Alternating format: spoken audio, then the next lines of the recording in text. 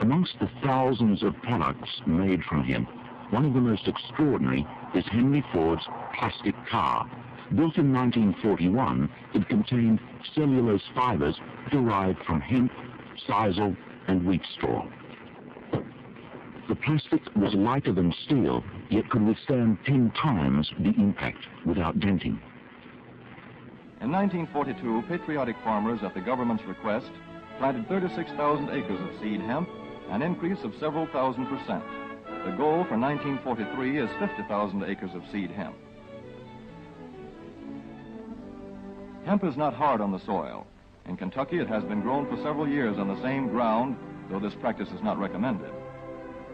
A dense and shady crop, hemp tends to choke out weeds.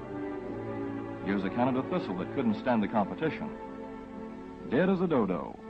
Thus, hemp leaves the ground in good condition for the following crop. Here's an ideal stand, the right height to be harvested easily, thick enough to grow slender stalks that are easy to cut and process.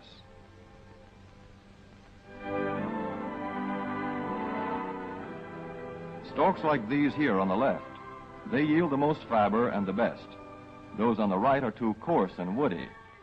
In 1942, 14,000 acres of fiber hemp were harvested in the United States. The goal for 1943 is 300,000 acres. Thus, hemp, Cannabis sativa, the old standby cordage fiber, is staging a strong comeback. There was a green innovation happening here in Alberta that could revolutionize the way things are made around the world. The government of Alberta's research arm says it's found an organic replacement for synthetic fibers. And as Jessica Earle reports, even a Calgary company is getting on board. It's an idea that began to germinate on a test plot near Vegreville. The Alberta Research Council planting hemp seeds, hoping what sprouted would become a new industry. This is processed hemp. This is effectively a replacement for fiberglass. Program leader John Wolodko and his team say their work has shown hemp fiber can provide a cheaper and greener alternative to its synthetic counterparts. So this is made for a company in Summerland, BC. From boat hulls to reinforced cement, industry partners are now testing out the organic material.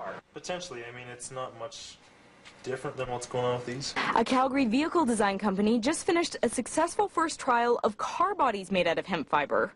Workers say it's a smart move, taking cues from the environment. Nature figured out over millions of years of trying to build things that this is the most efficient way to do it. So it's really, in a lot of ways, replicating how nature builds things. But since many people still associate hemp with marijuana smoking, it begs the question, will investors buy in? Those making the mold believe the answer is yes, if they're given time to absorb the concept. When you talk to industry, it's sort of like taking baby steps. If we can introduce green materials slowly to them and use their existing processes, they're going to be more amenable to accepting these new technologies. Hoping slow growth will mean the seeds they sow won't spoil. Jessica Earle, CTV News, Edmonton. Manufacture is not new, but it's been 69 years since Henry Ford showed us his own way of rolling hemp, so to speak. And as you heard in the last clip, Motive Industries is trying to build a greener building method. Well, there are some new developments in this story. Motive Industries, along with a company called Toronto Electric, founded a project known as Project Eve. Project Eve is basically a collaboration of Canadian businesses trying to bind their skills to the creation of a greener, cleaner, highway-capable electric vehicle. One of those collaborations is called the Kestral. Motive Industries will do the bodywork. A Quebec company called TM4 Electrodynamic Systems will be providing the motor and I assume the powertrain as well. It's promised to have a top speed of 90 kilometers an hour and depending on the battery system could deliver a range of 40 to 160 kilometers on a charge. We don't know exactly what it looks like yet, but a recent announcement said it would be unveiled in Vancouver on September 13th to 16th this year at the EV 2010 or VE conference and trade show. I believe there are 5 cars from Project Eve expected to show. Here's a few of Motive Industries' sample designs to date. The car body's material, though, is of particular interest in that it's made from hemp. Hemp fibers are weaved into mats and then subjected to processes similar to carbon fiber and fiberglass. Creating carbon fiber from carbon or fiberglass from glass is a very expensive and resource-hungry process. For instance, I can get a new hood for my new Beetle for about $140 US in steel, but it's more like $600 for a carbon fiber model. The real bonus with carbon fiber is that it's light and it's strong. An electric car with carbon fiber makes so much sense because the weight and distance on an electric vehicle go hand in hand. Price to performance, though, no one would want one if you used carbon fiber.